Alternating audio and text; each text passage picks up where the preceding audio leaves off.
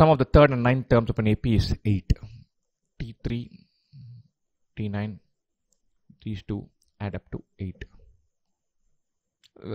6 times common difference we are adding. So usually, whenever you're dealing with AP or GP, working with middle term does wonders. The middle term here is T6. Now think about this. From T6, you add common difference thrice, you go here. You subtract common difference thrice, you go here.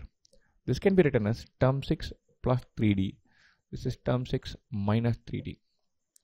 You add these two, you get 8. Or 2 times term 6 is 8. Or term 6 is 4. The sixth term is 4. You have to add sum of 11 terms.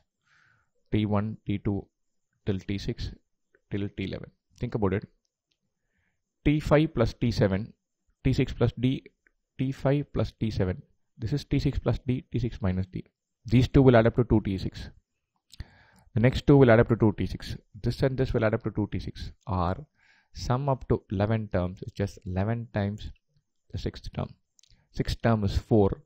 Sum 11 terms is 4 into 11, which is 44. Done. Any time you're dealing with arithmetic progression or geometric progression, hang on to the middle term. Grab that middle term and everything else will fall in place.